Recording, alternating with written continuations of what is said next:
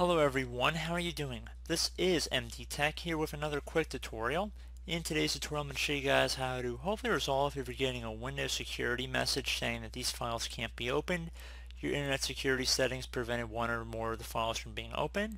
So there's a few different ways that this was caused, but in this tutorial I'm going to show you guys how to actually allow these items to run if you're prompted for them. So this should hopefully be able to resolve future issues you have with this as well. And without further ado, let's jump right into it.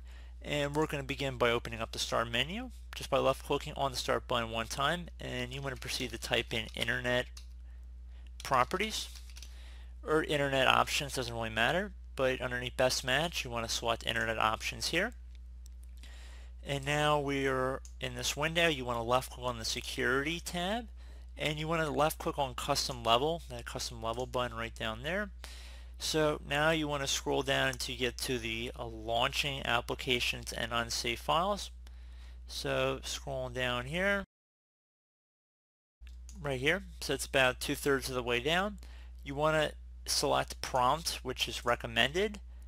So instead of just blocking it outright, so if it's set to disabled, you want to set it to prompt, which is recommended, and then left click on OK. Once you've done that, you just left click on OK again, so then you'll be prompted in the future and you won't just be outright blocked from running it. So I do hope this brief tutorial was able to help you guys out, and as always, thank you for watching, and I do look forward to catching you all in the next tutorial.